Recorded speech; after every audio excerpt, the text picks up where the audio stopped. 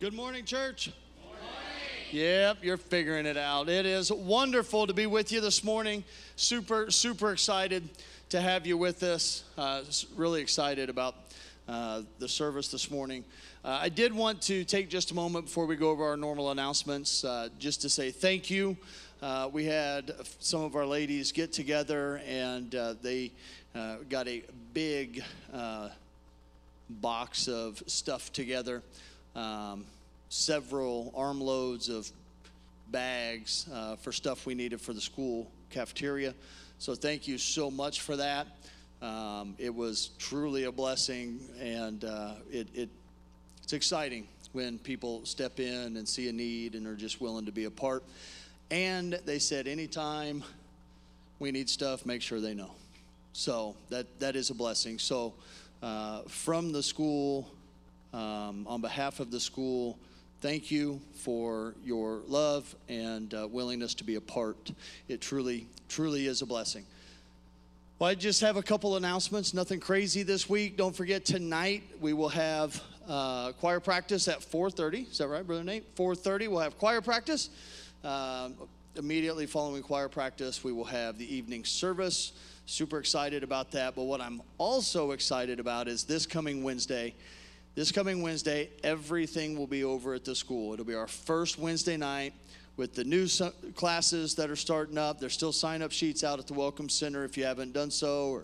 And somebody did ask me a question last week about it. It was a great question, so I figured I would just publicly let you know. If you sign up for a class and for whatever reason you want to go to it's okay. You can do that, okay? You are not locked in. Correct, Pastor? Okay. Should have probably run that by him first. But that's the whole thing, right? So remember that the intent is not to do anything different. The intent in having the options is to reach more people and reach more people where they are and what specific needs they have, okay? So I'm looking forward to it. It's going to be exciting. I also believe it'll be more relational, and we'll be able to get to know one another better. I believe we'll have a stronger, deeper, more biblical unity than even we do now. So I'm really excited about it. So make sure you're here over at the school, 6:30 Wednesday evening. Everyone will be over there. It's going to be really exciting to be a part. So if you come over here and it's dark, we didn't cancel. We're just down the street, okay? So make sure you're at the school, 6:30. Ladies, don't forget, 11 o'clock next Saturday morning, okay? So just upcoming Saturday over at the school as well, right, Miss Elizabeth? Okay, at 11 a.m. It's the ladies' tea. All right, so ladies, if you got any final questions for decorating, things of that nature, make sure you see Miss Elizabeth, okay? So we don't have a whole lot of stuff going on. We're dwindling down. We're kind of getting a pause before everything gets crazy. We want to thank the Lord for the weather. Thank the Lord for all that he's doing. It truly is a blessing. If you're your first time visiting us, thank you so much for being here. We do not take it lightly. We do appreciate it. And please know that you are loved and appreciated. I'm going to have Pastor come to open us in prayer this morning. If the men and boys would like to come and meet him at the front, we'll let Pastor get us going. Amen. Don't forget, if you have children in this school, this afternoon at 3 o'clock, we're having a parent meeting over at the school about tuition for next year. So if you want to do that, introduce some of you to the new school board members and so on. That's at 3 this afternoon at the school as well. So let's bow for prayer. Father, we thank you so much for giving us the opportunity of being here together to worship. Thank you for bringing these folks out, Lord. They have a heart to serve you and to love you and to know you more. God, I pray that you'd help us as we worship you. Help us to have a heart that, Lord, you recognize as pure, with pure intent. God, help us to have a mind that can absorb the truth that you want to give to us. Just to understand the message, Lord. Give us the words that will carry us through the week. And we'll thank you for that, Lord. We need you today in as much or more than ever before. In Jesus' name I pray. Amen. God bless you. Okay, we're going to have the children's change offering at this time. If you kids want to come up here and get your cup, let's go gather up some change, all right?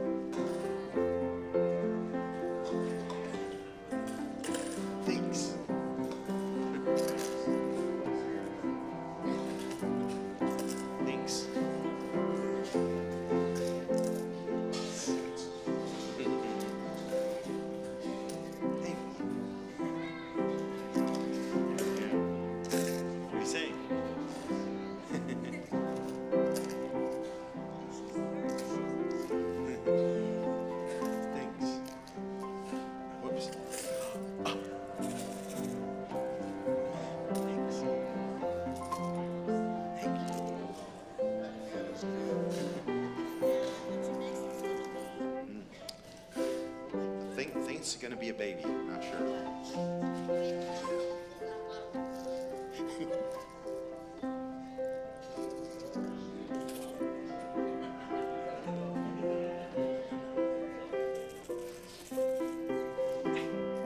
Thanks.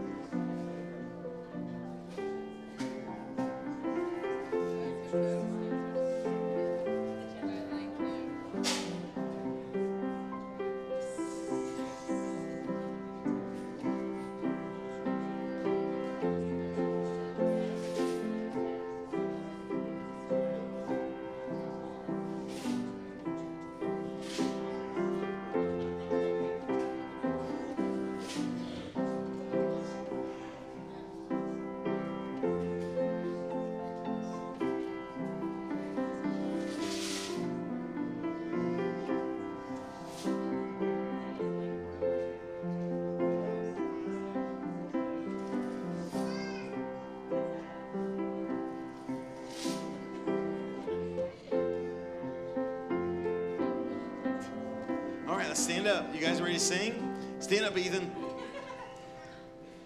Not time to go to sleep yet. Wait till Sunday school class. No, I'm kidding. You ready? Jesus loves me. Here goes. Wait. Hold it. Stop. Okay. Ready? Take a deep, deep breath. You ready? Let it all out. Try again. Yeah, think in your mind. I'm going to sing this really loud so everybody can hear the next county. You ready? Here goes. Jesus, there you go. Only this I know.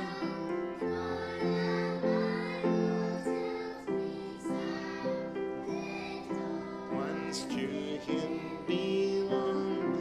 They are weak, but he is strong. Yes, Jesus loves me. Yes, Jesus loves me. Yes, Jesus loves me. The Bible tells me so. Amen. Thank you, guys. Let's pray, okay? Father, thank you for these children. Thank you, Lord, for what you've done in their lives. Thank you, Father, for giving them the opportunity to serve you their whole life.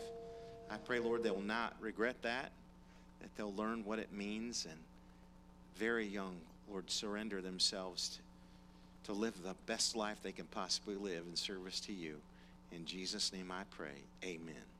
Amen. God bless you guys. Okay. Amen. All right. We have a treat for you today. We have a special missionary with us, Brother James Jacobson. You see his table out in the lobby. And he's a ministry to small churches, helping churches. You've helped 14 church plants so far, right? Is that what you said? And multiple churches getting things for them, helping with chairs and pulpits and songbooks and everything the churches need across the country, networks. I mean, even you had something, songbooks go from England to Kentucky, and they speak the same language? Well, anyway, anyhow, do you want to do the video first, or you want to? Okay, so we've got a little video we're gonna show of his ministry, and then he's gonna speak for a couple of minutes, kind of introduce what they do to you. Okay, so you guys go ahead and let's roll that.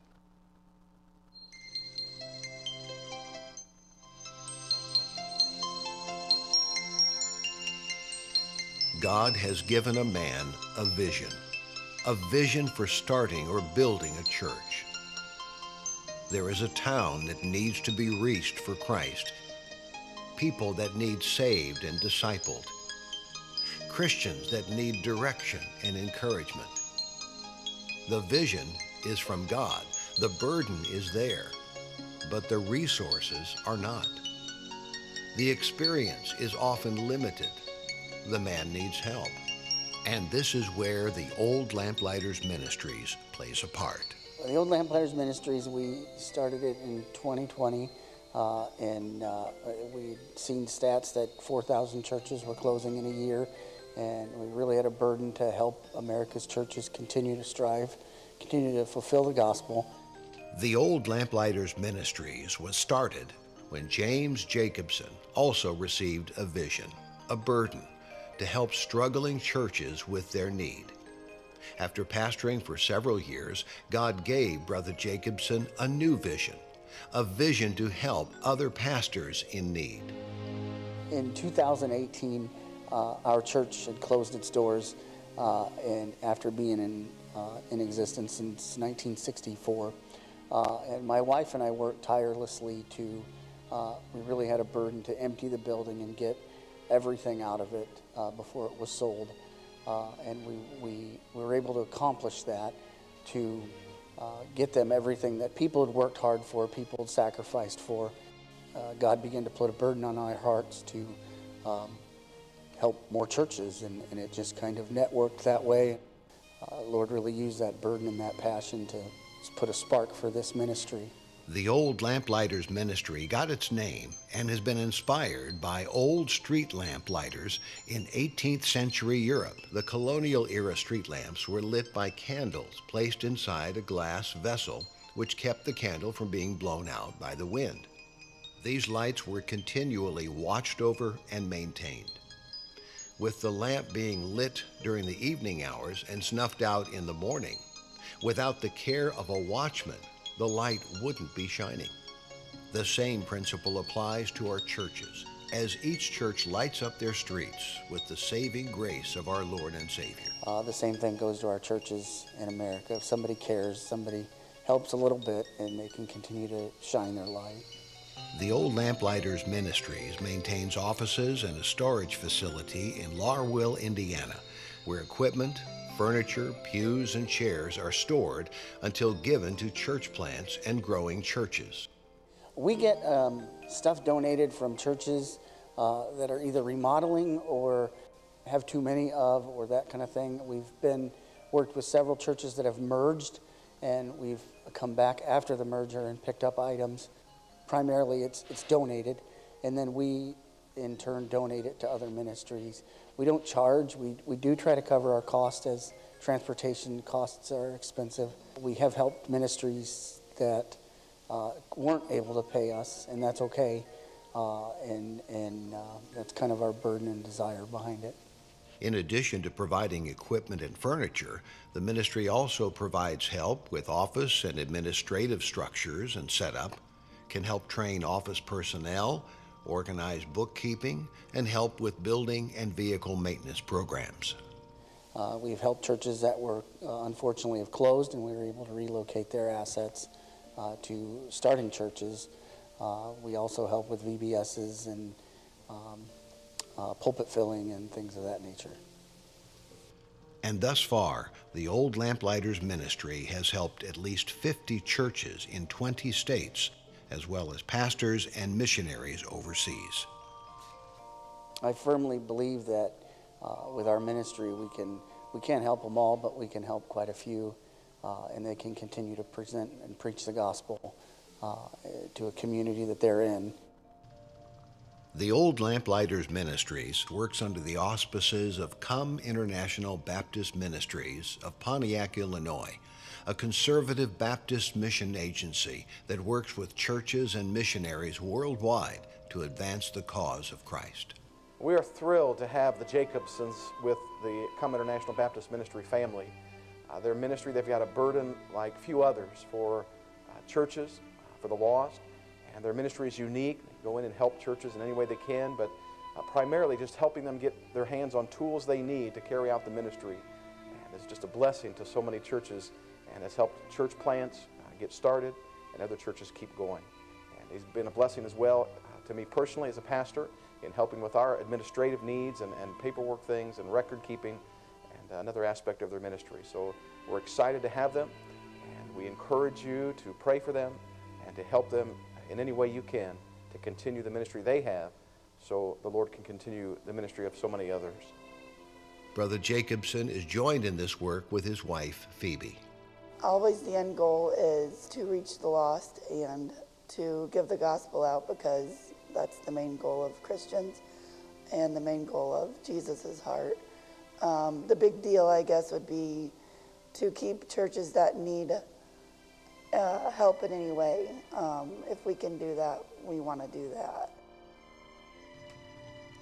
When the pastor or his family are discouraged and worn down, this can often lead to feelings of being inadequate for the job. Many pastors feel they don't have any close friends in the ministry, and they oftentimes work many hours that go unnoticed. This can often lead to burnout and them resigning. We really try to be that listening ear and that friendship that they can have someone to talk with. This takes a lot of time to build that relationship, but eventually the Lord often allows us to encourage and help build back the burden they once had for their community.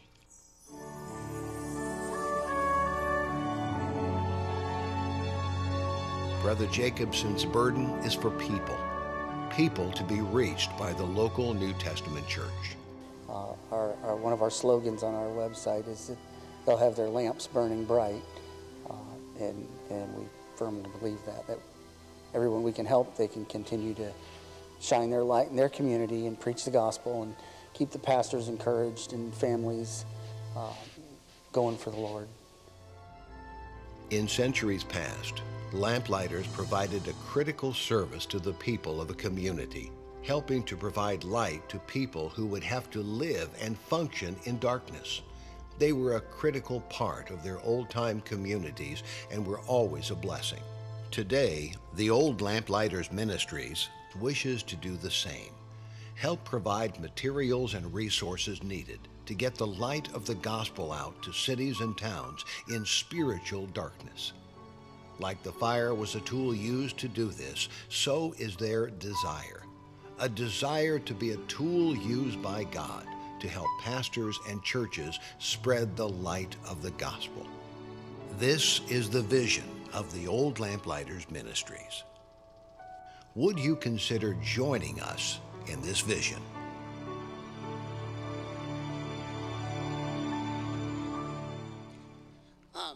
As the video says, it pretty much explains our ministry, our drive, our desire. We really do have a burden to come along beside the small churches and help. The Lord is really blessed. Like we said in the video, we've been helped over 50 churches now since 2020. The Lord really put a burden in our heart to come along beside. We don't want to take anything over. We don't have a desire to run somebody off. We don't work like that. But we really want to encourage the pastors and help the churches continue on and preach the gospel. Covet your prayers. We do a lot of traveling. Last year I did about 9,000 miles running for our ministry. And please pray for us. And if you have any questions, I'll be out at the table. And follow us on Facebook. We got a website, that kind of thing. And thank you, pastor and church family, for allowing us to come today. Amen.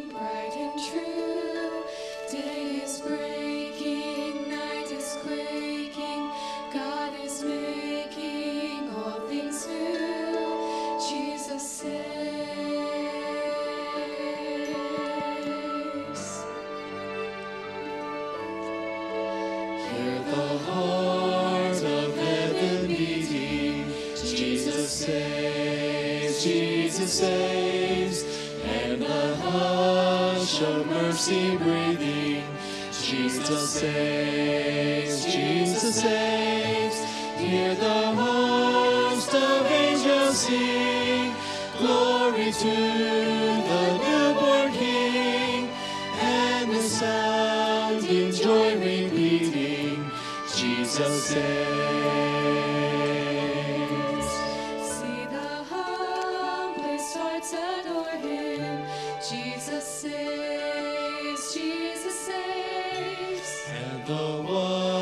Sinners bow before him. Jesus saves, Jesus saves. See the sky alive with praise, melting darkness in his place. There is life forevermore in Jesus saves.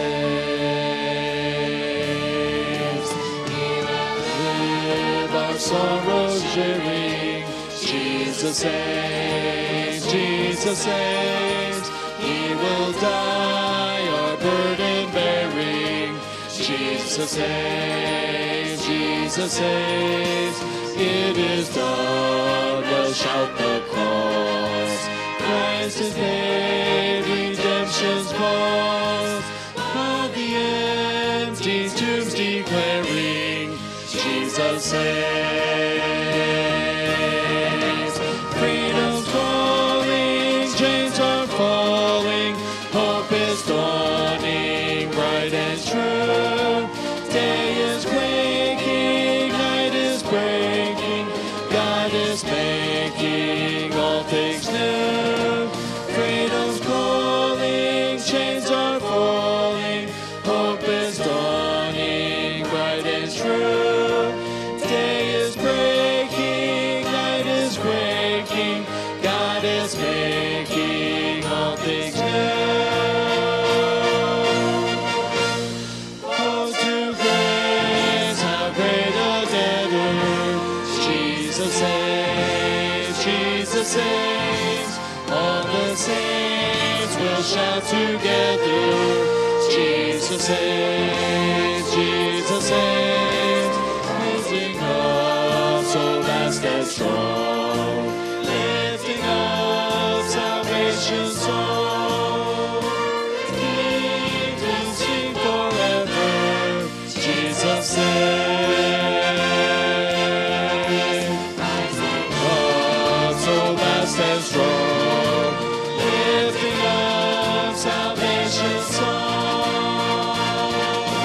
The redeemed will sing forever. Jesus saves.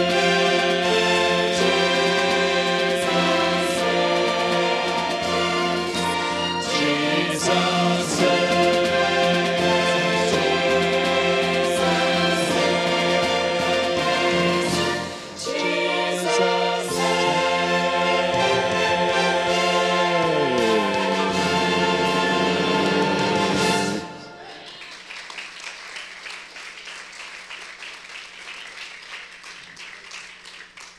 All right, if you would, if you stand with me, we're going to sing Jesus Saves. In the songbook, I think it's on page 380, and Amazing Grace, which I think is on 187. Would you join with me? It's also going to be up here on the platform as well.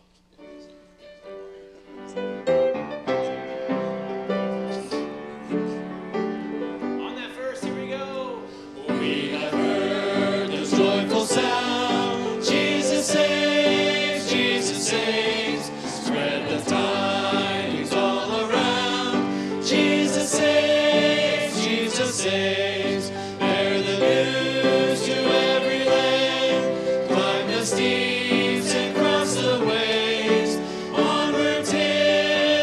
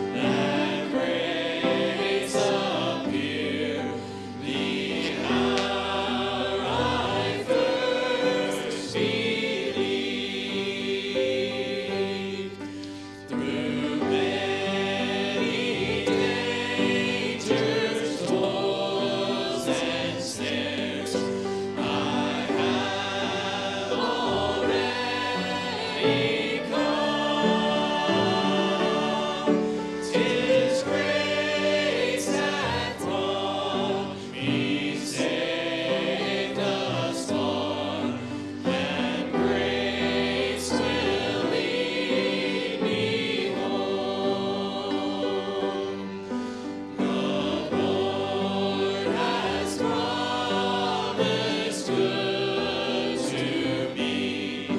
His word my home secures. He will my shield and portion be, as long as life endures. That when this flesh and heart shall fail, and mortal life shall cease, I shall possess within the veil a life of joy and peace.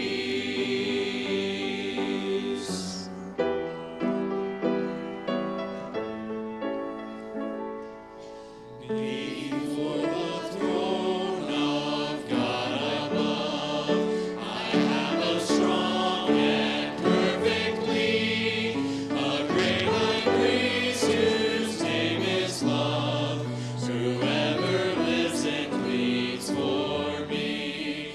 My name is graven on his hands, my name is written on his heart. I know that while in heaven he stands, no tongue can bid me thence depart.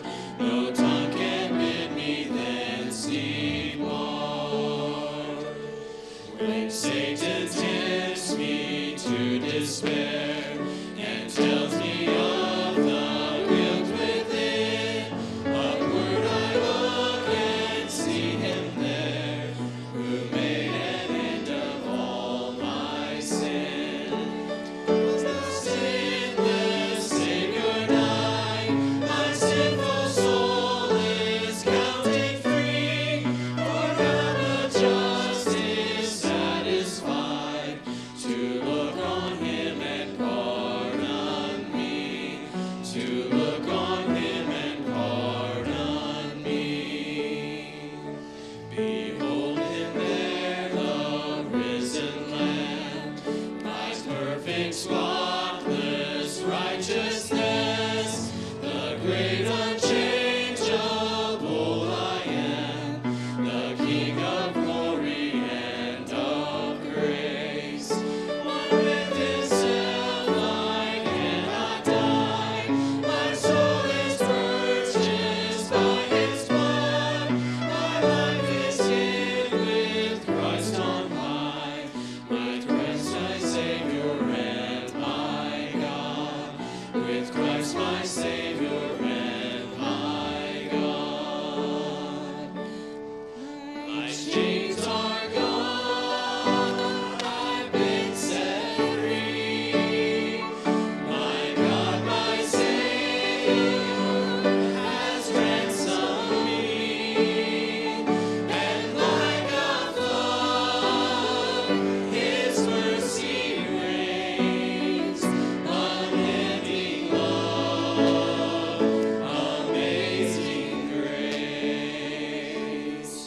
When we've been there 10,000 years, bright shining as the sun. Let's start that over. Doing Amazing Grace, right? Yeah, let's do that over. Ready? When we've been there 10,000 years, bright shining as the sun, we've no less days to sing God's praise than when He first begun. That's good singing. You made me sing. Thank you for that. We'll dismiss the children at this time to the Children's Church. Wow, what a blessing. What a blessing. Glad to be in church today, right? I'm telling you what, my blesser was getting blessed in that music. Yeah, praise Praise the Lord. John chapter 8. I want to begin in John chapter 8 today. John chapter 8. We're going to read verse 42.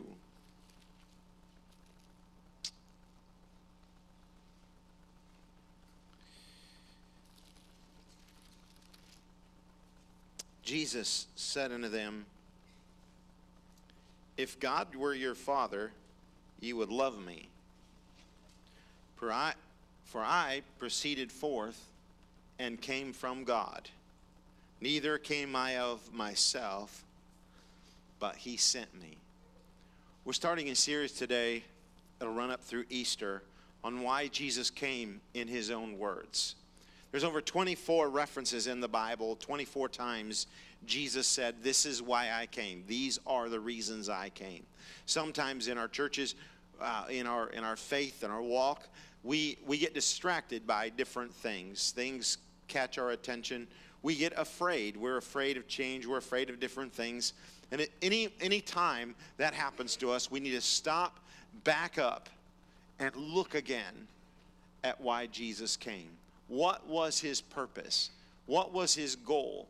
And this morning, being the first message in this series, there's some things I want to point out to you and maybe answer some questions for you in some of the things that you're seeing, even in the things that are going on around us. Some confusion happens when we think about Israel and all of that, what that means, and I hope I can answer some of those questions for you in this morning's message. Why did Jesus come? Why did Jesus come? We're going to look at 3 of the statements this morning, not all 24. In fact, we aren't going to cover all 24 in the next 4 weeks. But just so you know, you can look them up yourself. There's a lot of good stuff in there. We're going to go back to Matthew chapter 5, verse 17. I want to talk for a minute about the first thing Jesus said when he came out into the human race. The first thing he said when he began to teach of why he came. In verse 17 of Matthew chapter 5, Jesus says this, Think not that I am come to destroy the law or the prophets. I'm not come to destroy, but to fulfill. For verily I say unto you, till heaven and earth pass, one jot or one tittle shall in no wise pass from the law till all be fulfilled. Whosoever therefore shall break one of these least commandments and shall teach men so, he shall be called the least in the kingdom of heaven. But whosoever shall do and teach them, the same shall be called great in the kingdom of heaven. The first thing I want you to see is this. Jesus came to fulfill the law. He did not come to abolish the law. He came to fulfill the law. There's a lot of confusion in our churches in America today. For some reason, I don't know why. Well, yes, I do. People don't read their Bibles. But anyway, there's a lot of confusion in the world today about the difference between the Old Testament and the New Testament. I know a lot of preachers will get up and they'll say, I only preach the New Testament because that's all that God wants me. This is a New Testament, Bible-believing Baptist church, whatever. Okay, so the problem with that is this book right here is one story. One complete unit. Everything from Genesis to Revelation is about one thing. That's about Jesus Christ coming to this earth and introducing himself to us. It's about him connecting us to our source again. It's about him connecting us to the Father. People misunderstand that the Old Testament, they think maybe that was God's bad idea, and then he kind of kicked it out when he came to the cross. Jesus came to the cross to fix what he messed up. That mentality is exactly why Islam even exists. Islam exists because they believe that Jesus did not finish the thing that he came to finish, and so God had to send Muhammad to finish it. That's the same mentality we have in the church. We think, oh, the Old Testament didn't work, and so God had to come up with a new deal, a new idea. That's not it at all. From the very beginning of the Bible, and before, the Bible tells us the mystery that was hid in the world was hid from before the beginning. This book is not a path change or a different idea or a U-turn. This book explains the story from one all the way to the end, from A to Z, as it were. Jesus said, I'm the Alpha and the Omega, the A and the Z of the Bible. That's what he's saying. It's one complete story, and that's important for us to understand. In Galatians chapter 3, if you turn there real quickly with me, Galatians chapter 3, we're going to read a few verses here, beginning with verse 21. Galatians chapter 3, verse 21 is where we're going to start. He said, is the law then against the promises of God? So the law is not against the promises of God. You're going to find in the Old Testament grace, mercy. Abraham, the Bible said, believed God, and that was counted for righteousness. Noah found grace. Noah, Abraham, all of these guys, none of them worked their way to heaven. There's people that say that salvation in the Old Testament was by faith plus works. Is that right? No, never, ever, ever has salvation been by faith plus works. People say, well, they had to have works in the Old Testament. No. If works saved them, the Pharisees would have been saved. Jesus said your righteousness has to exceed the righteousness of the scribes and Pharisees. If works saved anyone at any time, they have whereof to glory. Works never saved anybody, and never saved anybody in the Old Testament. It doesn't save anybody in the New Testament. So let's go back to Galatians again. He says in chapter 3, is the law then against the promises of God? God forbid. For if there had been a law given which could have given life, verily righteousness should have been by the law. So if there was a law that could be given to give life, then righteousness would have been by the law. But there wasn't. It wasn't given for life. For the scripture hath concluded all under sin, that the promise by faith of Jesus Christ might be given to them that believe. So what was the purpose of the law? The purpose of the law was simply this, to state that all of us are sinners. To show us that we're all sinners. None of us can do it right. None of us have got it figured out. Sometimes you sit there and you read, I remember as a kid reading biographies of great men of God, James, you're just thinking about those great guys and you think, wow, well, if I could only. Oh, listen, they were humans just like we are. Somewhere in our world, we have this idea that there's somewhere somebody that understands it all. Stay with me. That's where conspiracy theories come from. Oh, there's this cabal. There's this group of 13 people in a back room somewhere in Sydney, Australia, or somewhere else, and these people are the ones that actually run the world. Well, you know, the president can't even keep his thoughts straight some days. So there's got to be somebody behind. Well, there probably is. But anyway, running things, right? Well, you know, it takes a lot of people to run the world. But you know what? Listen, there's not some conglomerate of people that are smarter than you. There isn't. Everybody's human. We're all sinners. Everybody has agendas.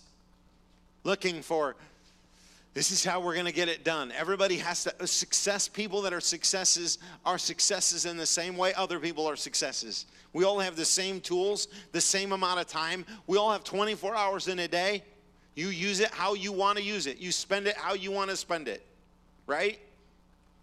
Don't get the idea that if we get the right guy in the White House, it's going to fix all of our woes. It's not going to happen. We're all just people. And the law does that for us. The law reminds us that we're all the same. All of us under Christ. Verse 23. But before faith came, we were kept under the law, shut up under the faith, which would afterwards be revealed. Verse 24. Wherefore, the law was our schoolmaster to bring us unto Christ, that we might be justified by faith. The law teaches us that we need Jesus. I'm going to tell you something, parents, that you have little kids, I want to help you with something. Law is very, very critical before their prefrontal cortex works. They have to know there are lines they cannot cross. That no means no. If no means, well, I'm going to count to 5, and then we'll count to 10, and then we'll figure out if we can actually get you to manipulate you into doing what we want you to do. That's not how you teach children. Children need to learn that when they do something wrong, it hurts. They need to learn that no means no. That's what they need to learn. It'll help you if you get that figured out. The law, boy, I don't know about you guys, but I like to give mercy to the kids. I like the kids, when they send them to my office, is this kid's been bad. I'm like, okay, let's talk to him for a minute. All right, you need to straighten up, right? Okay, now here's a piece of candy. Go back and do better. That's what I'm sorry. I'm grandpa kind of thing. I'm not very good at this anymore. Kind of lost the habit. My kids are looking at me like, who are you? And it's not who we remember. The truth is, law is what helps them understand grace. If you don't understand law, you do not understand grace. If you do not understand cause and consequence, you are not grateful to be forgiven. You become entitled. Hello? Does that sound familiar? If you don't understand law and all you understand is grace, you become an entitled Christian. Does that make sense? You guys understand that word, right? Entitled. That's what's wrong with our culture right now. Well, let's not tell kids no. Let's encourage them. And say, that's nice, but you could do it this way better. Why don't you just look at them and say, no, that was stupid. Do that again, you'll be like your cousin Jimmy. Who's my cousin Jimmy? Exactly.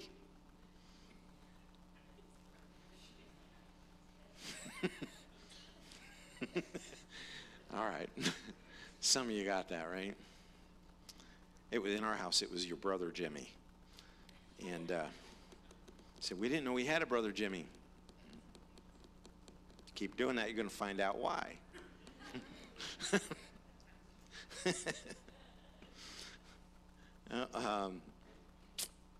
Matthew chapter 18. I want to show you something.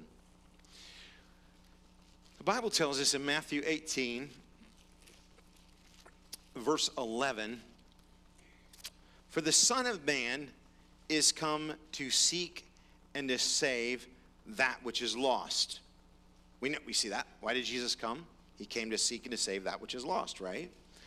How think ye, if a man have 100 sheep, and one of them be gone astray, doth he not leave the 99, and goeth into the mountains, and seeketh that which is gone astray? And if so be that he find it, verily I say unto you, he rejoiceth more of that sheep than of the 99 which went not astray. Even so, it is not the will of your Father which is in heaven, that one of these little ones should perish. What are we talking about here? I don't know if you realize this, but when Jesus came to seek and to save that which was lost, he was aiming at Israel. If you remember, the Syrophoenician woman came to Jesus and said, sir, my daughter is possessed with a demon. Will you come? And he looked at her and he said, we shouldn't give the food to the dogs that's meant for the children, right? That's what he said. He looked at her, he called her a dog. It's like, what? See, his goal at that point was to rescue Israel. His number one goal was to rescue them and get them back on track. He came to seek and to save that which was lost. Israel had lost its way. What was the purpose of Israel? Israel was not elected to be saved. They were elected to serve. They were elected to tell the world about God. In Romans chapter 3, verse 1, it says, what advantage then hath a Jew? Or what profit is there of circumcision? Much every way. Chiefly because that unto them were committed the oracles of God. What were the oracles of God? Well, the law was the oracles of God. Verse 3, for what if some did not believe? Shall their unbelief make the faith of God without effect? God forbid. Yea, let God be true, but every man a liar. As it is written, that thou mayest be justified in thy sayings, and mightest overcome when thou art judged. He said, but if our righteousness commend the righteousness of God, what shall we say? Is God unrighteous who taketh vengeance? Listen, here's what he's talking about. Verse 10, as it is written, there is none righteous, no, not one. The law was given to the Jews to preserve and to keep. It was given to share with the world exactly what God intended and what God expected. If you'll remember, how many remember the story of Jonah? Remember the story of Jonah? What was Jonah's problem? God told Jonah, Jonah, I want you to take the message of redemption to the town of Nineveh. I'm going to destroy Nineveh. Go tell them I'm going to destroy them. Jonah goes in. He was very believable. I mean, he'd spent 3 days and 3 nights in the belly of a whale. He was probably covered in seaweed, stunk like fish vomit. His skin was white, probably burned white from the stomach acids. It would have been awful. When he came in, clothes with holes in them, ripped. It looked like he'd spent the night in the whale's belly. You realize that he would have been. And so as he walked into the town preaching about God, they stopped and said, "Ooh, what is this? Unless we're going to believe this guy." And they turned their hearts to God. They repented, and Jonah got mad. Remember that? Jonah goes out and sits down, and he said, "I knew you were going to do that, God. If I preached repentance to them, they would repent." Think about this. That's what he was supposed to be doing. Israel was supposed to be given the message of God to the entire world, and they lost their way. They got wrapped up. Oh, stay with me here, folks. They got caught up in their systems and traditions. They got wrapped up in, this is the way you do things.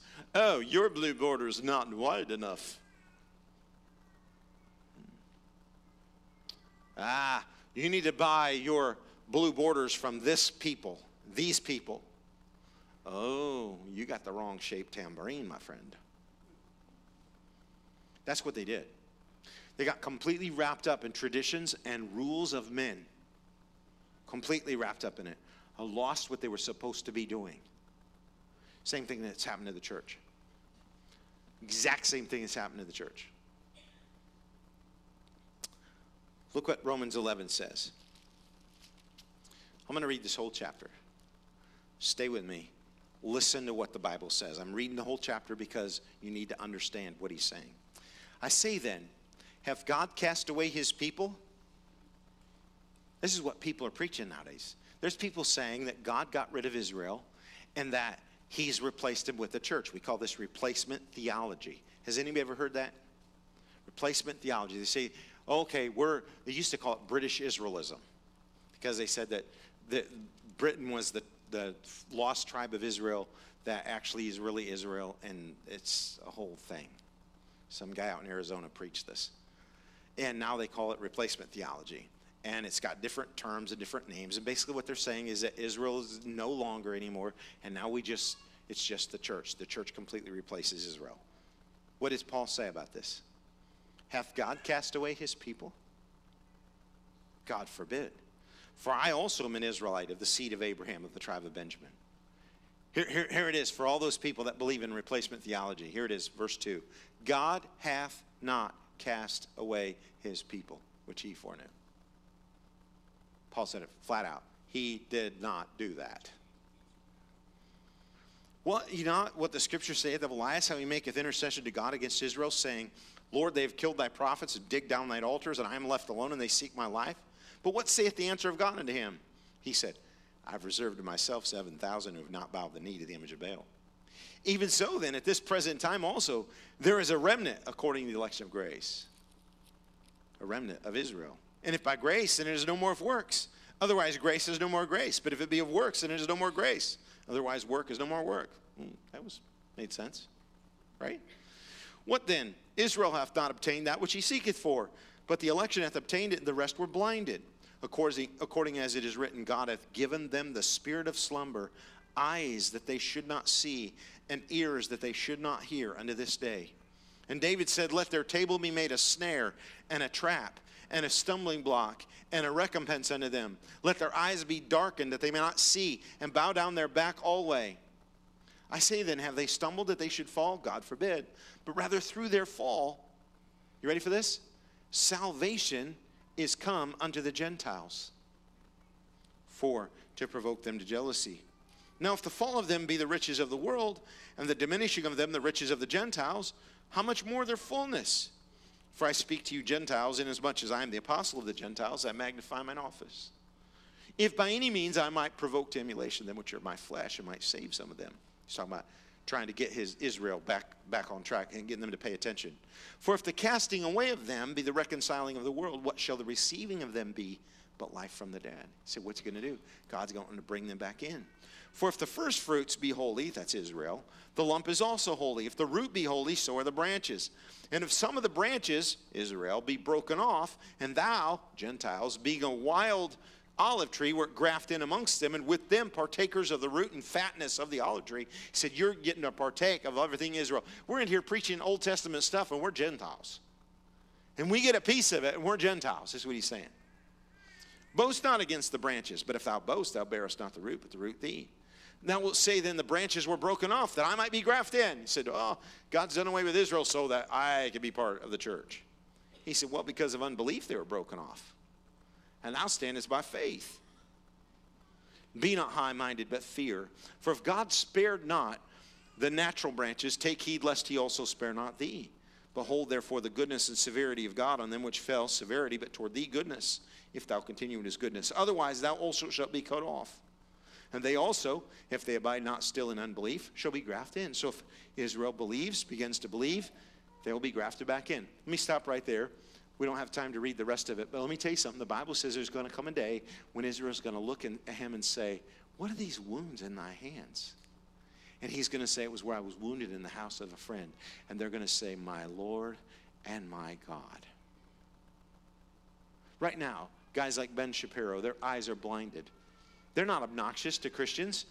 I've heard Ben many times say that he respects Christianity. He tries to understand Christianity. He listens to Christianity. He's not turned away from Christianity. He doesn't say it's stupid. He doesn't say it's wrong. He listens to it. He respects it. But I'm going to tell you something. There are blinders on his eyes. He doesn't quite see it. Okay? As an Israeli. The only way he can come to God is by faith in Jesus Christ. And if he will recognize that Jesus Christ is the sacrifice, the fulfillment of the law that he preaches, he will be saved. Only the Jews that see that will be saved. But they'll be grafted back in. Let me tell you something. There will come a time where the nation of Israel, just like the church, will come back into favor with God and will be preaching in the world just like the church is. They'll be grafted back in. All the children of Israel, are they all saved? No. No. They thought they were. They thought they were all going to heaven just because they were the seed of Abraham. And that's why the second thing I want you to see in Matthew 10, why Jesus taught them this. Matthew 10, verse 32, he said, whosoever therefore will confess me before men, him will I confess also before my Father which is in heaven. But whosoever shall deny me before men, him will I also deny before my Father which is in heaven. Think not that I am come to send peace on the earth. You ready for this? I came not to send peace, but a sword.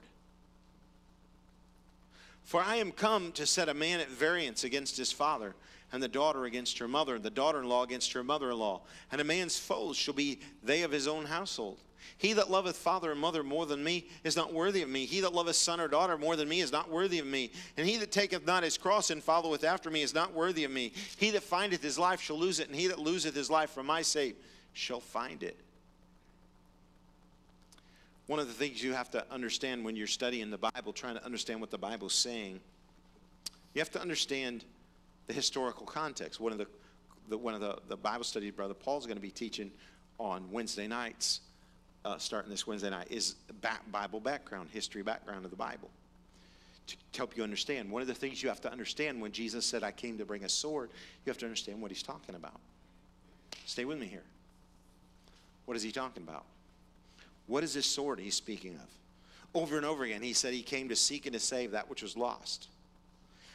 The sword at first blush looks like it's something that's horrible, something to cut, something to break, something to ruin. It was a foreign concept to the Jews. If you go back to John chapter 8, we won't go there now for the sake of time, but John chapter 8, they said, we're of Abraham's seed. And Jesus said, I know you are, but you're of your father the devil, and his works you will do. See, they thought, stay with me, they thought that because they were Abraham's seed, that they were going to heaven automatically. There's people in this room that think that because they go to a certain church or were raised in a certain church or have a certain background, that they're more likely to get closer to the throne than other people. Same idea. There's people in here that think, well, I've always been a Christian. I'm a Christian because I hang out with Christian people. My parents are Christians, or I grew up in a church. I've always been a Christian. There's people that think that. Maybe not in here, because if you've been listening, I've been preaching about that for a while. But maybe there is somebody here like that. These Jews, they thought, Brother James, just because they were the seed of Abraham, it was an automatic shoe into heaven, because they did all the things that they were supposed to do. Give me a list of things, they'll say to me. Preacher, give me a list of things. Let me know what this list is. If I can do all the things on the list, I know I'll be a member in good standing. I want to know. People want to know. What's the list? Anybody can do a list. Are we supposed to, the lady's supposed to wear head coverings? Okay, got that one. We supposed to kick our TVs out? Okay, got that one. You know, whatever. We have these list things that we say to make us feel like we're holy, right? And we do all those things, and if we do all those things, then we think, I got this, right?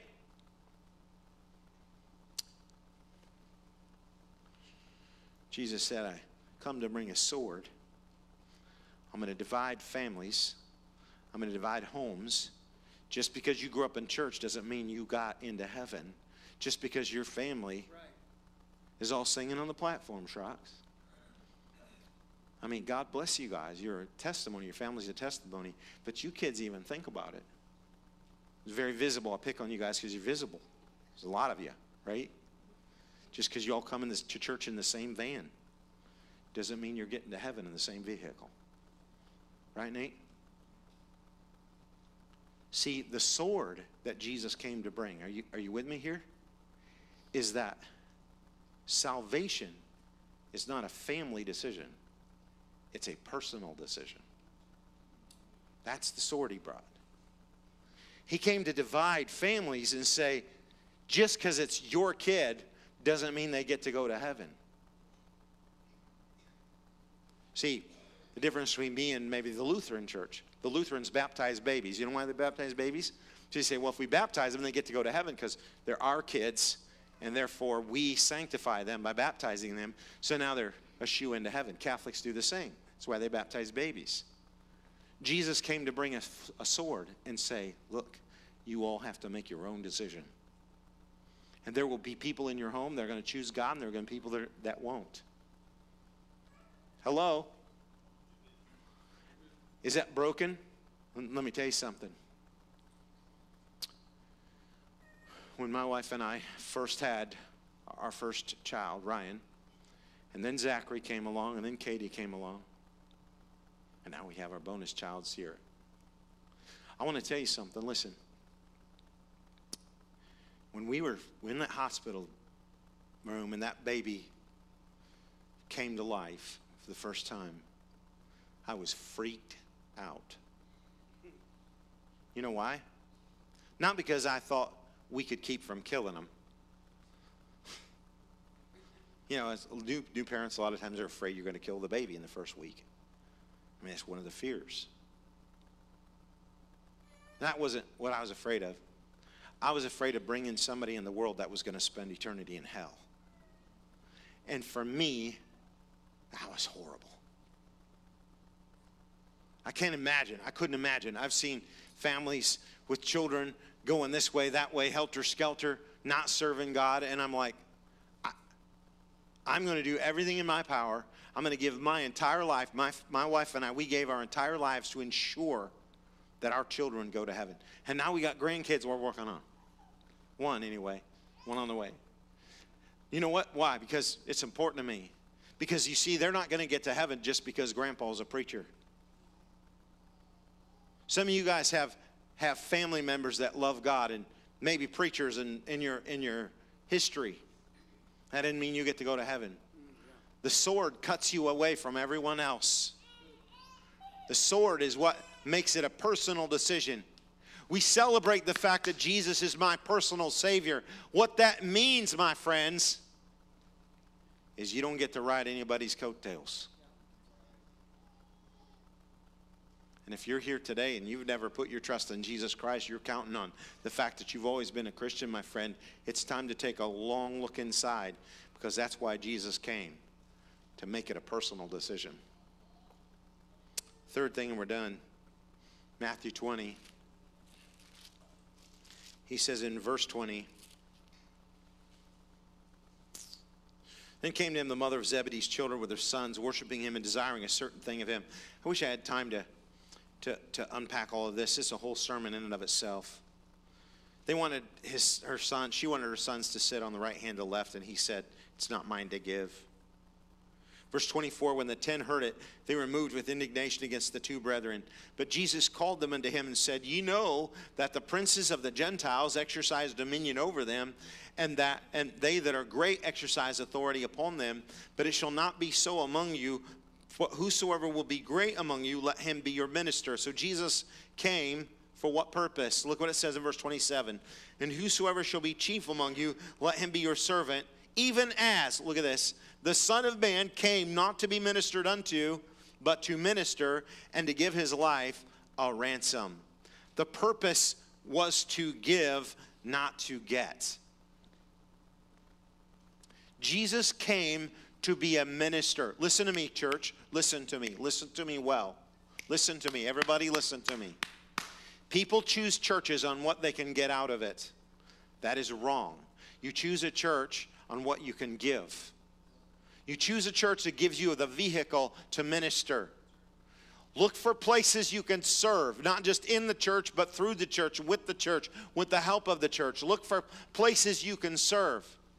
And if your church doesn't have a vehicle that you can serve in, your job is to make the vehicle. You say, well, I don't know. I like to go door-to-door visiting on Thursday nights. Well, God bless you. Start going door-to-door visiting on Thursday nights. So, well, the church doesn't have a program. Church doesn't need a program. You're supposed to bring the program. Who do you think does it? Who do you think does it all? Oh, we pay the pastor. Well, God bless you. We pay the pastor to show up every Sunday morning, Sunday night, Wednesday night. We don't really want to, but we pay him so he has to. Look, you're the church, not me. I'm the spokesperson. I'm God's mouthpiece for you. I'm a gift God gave to this church. For God gave some apostles and some pastors and teachers for the work of the ministry, for the edifying of the body of Christ. But that body of Christ, I'm supposed to edify you. Why? Because you are the program. You bring the program. Well, nobody will help me. Who cares? Jesus came to minister, not to be ministered unto. Well, I don't know. I didn't get anything this morning. That song was too loud, or it was too soft, or the mix was wrong, or I couldn't even understand the words, or blah, blah, blah, blah, blah. So that's why you come to church, to be ministered to. Jesus didn't come for that reason. If you want to follow Jesus Christ, the path of Christ is to minister, not to be ministered unto. Now, let me show you something here real quick, and we'll wrap this up. It said he gave his life, watch this, a ransom for many. I was talking to a pastor friend of mine this morning about this because it occurred to me for the first time that he used the word ransom. That's an interesting word. Ransom. Do you know our world has been kidnapped? I appreciate you guys praying for the situation of my family with my niece and her family. Pray specifically tomorrow. They're supposed to appear before court, hopefully to get the last paperwork so they can get out of the country they're in. Keep praying about that. Thank you for the gifts that have been given. We have enough to get them out of the country as soon as the paperwork comes together. They're supposed to be before a judge tomorrow. Pray that that works. I hope they can get out. Right now they're in hiding. Kidnapping is a big problem in America. It's a big problem all over the world. And you know what a kidnapper does? You've seen the movies. You ever seen The Ransom of Red Chief? That's the funniest one I've ever watched. That was great. If you haven't seen it, you need to read the book or something. Ransom of Red Chief. The fact is, kidnappers will kidnap a child, and then they'll put him up for ransom. They'll say to the parents, they'll say, pay us, and we'll give you your child back. Right? In the Ransom of Red Chief, the kid was such a brat that the dad just kept waiting and waiting, and eventually the kidnappers paid him to take the kid back, which is a great story. The ransom. You see, in Matthew chapter 4, we talked about this last week and the week before. Matthew chapter 4, Jesus was in the wilderness being tempted of the devil. And the devil said to him, come up to this high mountain, let me show you all the kingdoms of the world. I will give you if you'll bow down to me. Jesus said, don't give them to me, I'm going to pay for them. The devil has hijacked and kidnapped. He's napping all the time. He kidnapped the whole world. He's kidnapped souls. He's kidnapped people. And Jesus Christ said, I'm not going to take that free. I'm going to pay for it. I'm going to pay your price. I'm going to pay it. It's going to be a little more than a golden fiddle. Thank you, James. Pagan. How do you know what I'm talking about? It was in my cassette player. I left it behind. God built the world. He made the world. The devil hijacked it. He claims he owns it. He claims it. And the truth is, he owns a little bit of it. He owns the fame. He owns all of that stuff. And he wants you to take it. Now, he's got a hook behind it. And Jesus said, no, you're not going to owe me. I'm not going to owe you anything. When I'm done, the debt's going to be paid in full.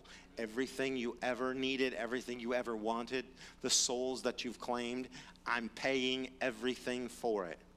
John 3:16 says, for God so loved the world that he gave his only begotten Son, that whosoever believeth in him should not perish but have everlasting life. Jesus Christ paid the ransom. He came to give. He didn't come to get. Listen, across our world today, churches are all about getting money. Ministries are building because they're trying to get money. People are getting money because in some cases they want to live opulent. Not every church is that way. But you see these television ministries where these guys have 47 houses in different places and all this money that comes into them. And the bigger the church gets, the bigger their salary gets. And they're just sucking it in and living off of people's sacrifices. Listen, you don't hear me talk about tithing. You don't hear me talk about giving. If you don't give, I learned something a long time ago. If God wants it to happen, he will supply his own way. He does it. You don't hear me yelling about it all the time because I know if you don't give tithes and stuff, we can't pay the bills. But I've known times when we couldn't pay the bills and God gave it somewhere else. Gayla, we've seen that recently, haven't we? A few times. Hallam, you've seen it too. We've seen it happen where when the money's not there from the offerings, God gives it a different way because God never sends you out and gives you a job to do without supplying the needs. He does it, right? You don't hear me talking about that all the time. You know why? Because the church is not here to collect your money. I love the fact that COVID drove us to putting boxes in the lobby back like in the Old Testament times. Old Testament times, that's what they had. They had boxes. They called it the treasury. People would give when they come to the temple. I hate sticking a plate in front of people unless it's a cup and a kid and change. That's different, right? But I hate putting plates in front of people's faces and say, you better give. Show everybody how much you're giving. If you don't put something in the plate, buddy, that's a problem. I don't like that kind of business. I've always hated it. You know what? You need to give what God wants you to give. Give what's in your heart to give. And it's between you and God. This church can exist without you. Let me say that again. Let me say that louder for everyone. This church can exist without you if God's in it. Say, well, preacher, I don't like what you're doing. I'm going to hold my tithe and give it to somebody else. That's between you and God. I don't really care. I'm going to do exactly what I believe God wants me to do, and that's what you want me to do. What I do is not tied to what you give, because I didn't come to get your money. Trust me, I can get money a lot easier somewhere else, in other ways. I came to give. That's what you should do, because that's what Jesus did. That's what picking up your cross is all about. Giving yourself for others, being a minister, finding ways you can help someone else. Just a simple thing. I've given a cup of cold water to somebody, older person here in the service, sitting there, struggling, coughing. Somebody gets up and gets them a cup of water. Boy, that's a blessing. Amen. Here's a kid running through. Stop them. Give them a sucker. Wow, that's a blessing. Give somebody a throat lozenge. Give them some cookies. Amen. I was thinking about that for a minute. Pause for a moment of silence. My wife made these brownies. They're small things. She said they're for something else, but I'm testing. Make sure they're okay for something else. Lord have mercy. I'm telling you what, you're here to give, just like him. Do you get the point? Give yourself. Give yourself. Let's bow our heads. If you're here today and God spoke to you and you said, you know what?